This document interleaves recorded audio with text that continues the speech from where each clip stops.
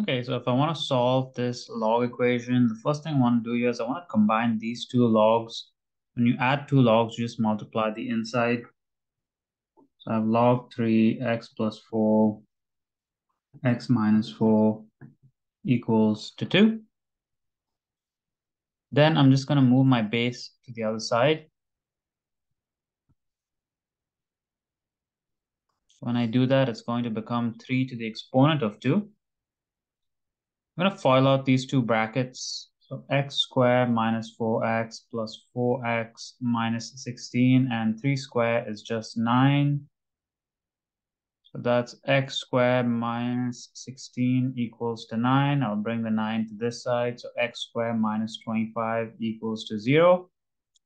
Now I'll factor this by difference of squares. So x plus 5, x minus 5 equals to 0. So x equals to -5 or x equals to 5 are my possible solutions. But anytime you have a log equation, you should always check your solutions. If I put in -5 in these two brackets, I'll get negative numbers, and you cannot log a negative number. So this first solution here is invalid. If I put +5 in these two brackets, I get positive numbers. So this is my good solution.